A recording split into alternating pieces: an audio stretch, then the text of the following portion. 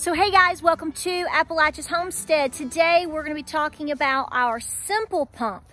This is the best way for you to get pure off-grid water, okay?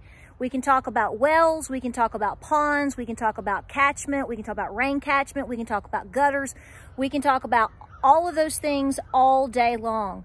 But rain or shine, cold or hot,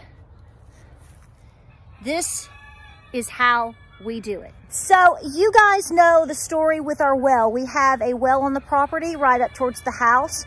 The well services our home and it also services our barn. We are in the midst of talking about adding a generator, obviously, to this as well. So that is the next phase. But in the phase of having our well, now we didn't have the well dug. The well was already on the property when we bought the property, but we have a new pump. We have all of the things. The man that knows it all is here. So what all, I'll let you say, what all did they do? Because I can guesstimate, but you know more about it than I do. So when we had everything torn out and replaced, what did they do?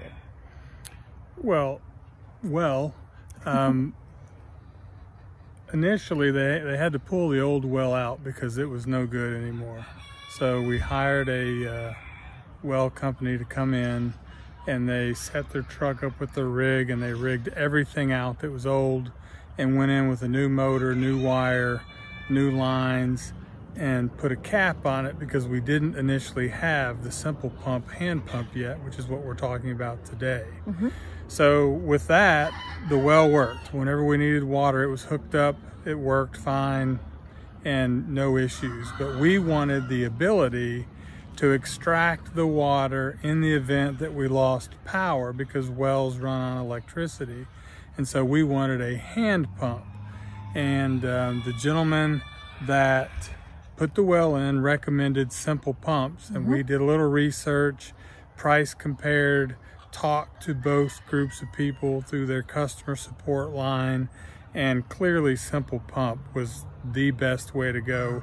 It was roughly half the other pumps that we researched. Yes. And the quality and construction, the customer service, all of that has been impeccable to this point. So we don't have enough good things to say about them. And before we forget, you got a veteran's discount. I did get a veteran's discount. Yes, that's also true. Yes, so you definitely want to ask about that. So if you are shopping around, regardless of who you're looking at or talking to, ask if they have a veteran's discount and what they can do for you. You know, you do what works best for you, but so far this has been pretty awesome. Now I have one thing to say. We have to, even if we're not using it daily, it is recommended that we try to pump it at least once a week. Yeah, as part of the maintenance, when you have a hand pump, there are seals and stuff that are in there and they have a tendency to dry out. So what you want to do is work them periodically. They recommend twice a week, just pump it a couple times until the water starts to come out. That keeps the seals moist and wet and keeps them from dry rotting or anything like that. So it just maintains the quality of the components of the pump. And that has been no issue thus far either. No, we all do it. I do it, Gabriel does it. Okay, so basically, you want to walk through the basic construction of what we have here? Yeah, so let me flip the camera around and you're going to be the star of the show, honey. I'm the star. Yeah. Okay, so you're going to read, it's so much information, it's easier for you just to read it, so go for it. Yeah, and this is straight off of their website, so you can go just do a quick Google for Simple Pumps Incorporated, Simple Pumps, whatever, in your Google search bar, and it'll pop up. And what I want to talk about is the materials, because that's important. Okay. And so on their website, they've got everything that lays it out very clear, very helpful, very intuitive website to get to the information that you want. But one of the most important things when you're dealing with a hand pump or a well in general is you want to make sure that the materials are safe, right? You're going to be drinking the water, so you want to make sure that the materials that they use aren't toxic and aren't going to contaminate the water. So from their site, this is Safe Drinking Water Act compliant. So there are obviously rules and regulations associated with wells and well material. So this one is SDWA compliant. The pump assembly, pump head, pump cylinder, and check valves are all high-grade stainless steel. Stainless doesn't rust, so being in water, you don't have to worry about them rusting, so you're going to have a long life for those components. The pump rods are aerospace quality fiberglass with resin certified for drinking water use and fused stainless steel ends. So there's a rod that goes down the middle of this assembly, and that's what that's talking about when it's talking about the pump rods. All the metal parts that come in contact with water are lead-free stainless steel. So again, you're not having to worry about concerns with lead in the water. Everyone knows that that's dangerous. And then the drop pipe. So this is actually the piping that goes all the way down and connects to the end of the actual pump, is PVC Schedule 80, which is a pretty thick PVC pipe, so it's going to be long lasting and durable. And then the pump's handle, which is this right here, and all of this is aircraft grade aluminum. So it's lightweight, so it's not cumbersome to use. It's very sturdy material because of the way it's constructed. And again, because it's out in the weather and it's out in every day, you know, it's not protected by a well house or anything. You want a material that's not going to degrade due to rust or anything else. So that's what this is. And then the construction, as you can see, there's a couple little pins here. It's very easy just to snap these pins out and remove the handle.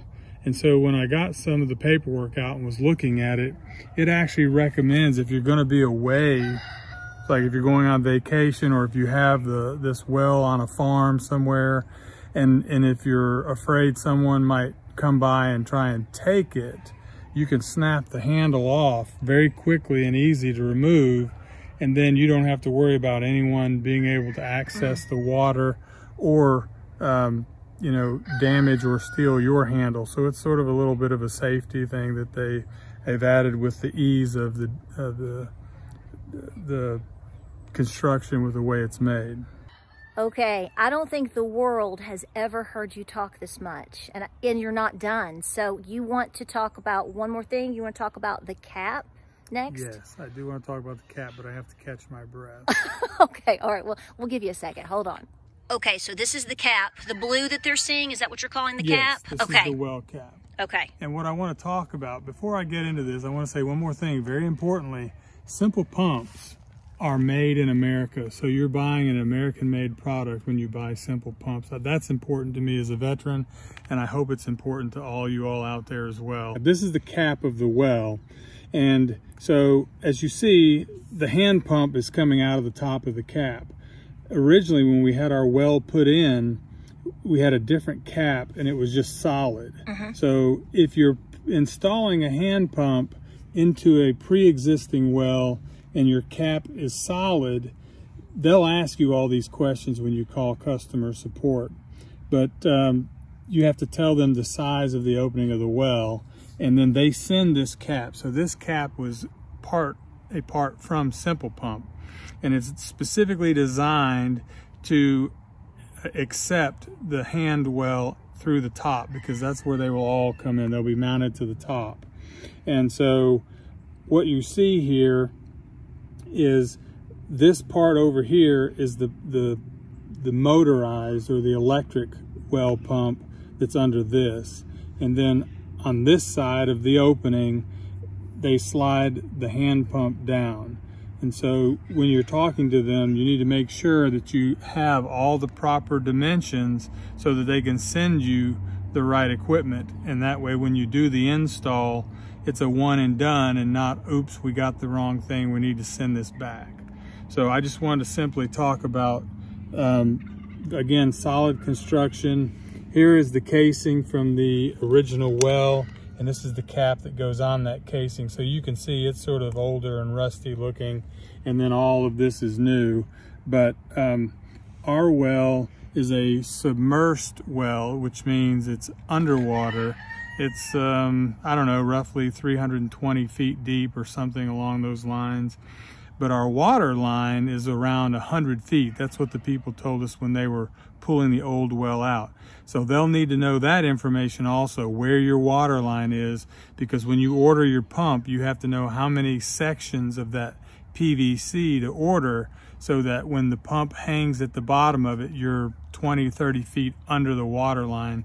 That way you know you've got a good source of water when you start using your hand pump, and it's not, you know, the pump is deep enough, obviously, because it needs to be submerged in the water. So those are all questions that when you call and ask them, they'll ask you those questions.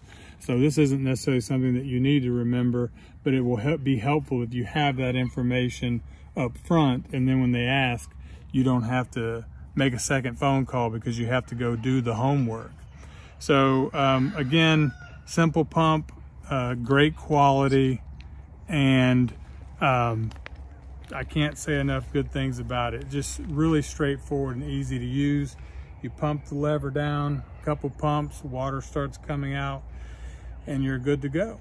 So I would say that you agree that this is probably one of the better or best investments that we've had for our homestead. Oh yeah, absolutely. You need a source of water on your homestead, and you need a source of water where you don't necessarily need electricity.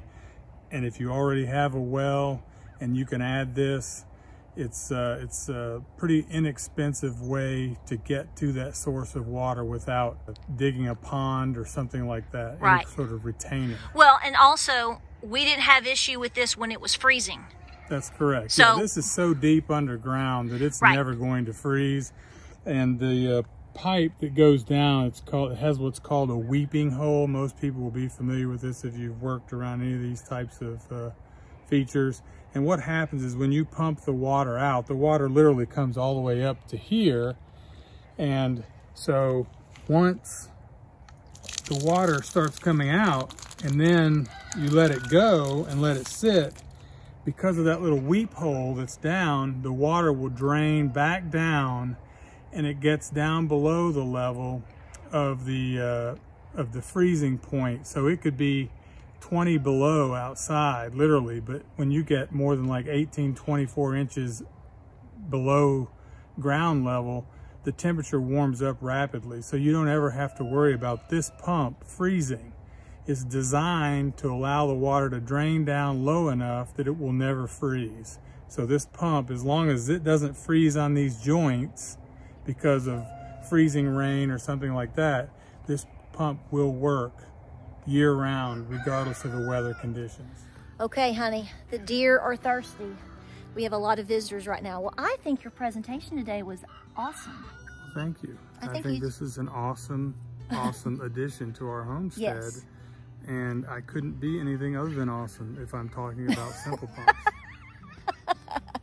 All right, guys, we appreciate you watching. We hope we have answered, he has answered some of your questions, because I know that when we got this installed, or we got it and you were saying we want to see it, you want to see all about it, and we highly recommend it. We've been working with it for a couple of months, so it's been very tested, tried and true in hot and extreme cold weather, and I think we're pretty pleased so far. So if you have any questions, let us know. Check out Simple Pump. We'll put all the information down in the description. Like, subscribe, and share. I think you've got a new host. Guys, we'll see you on the next video.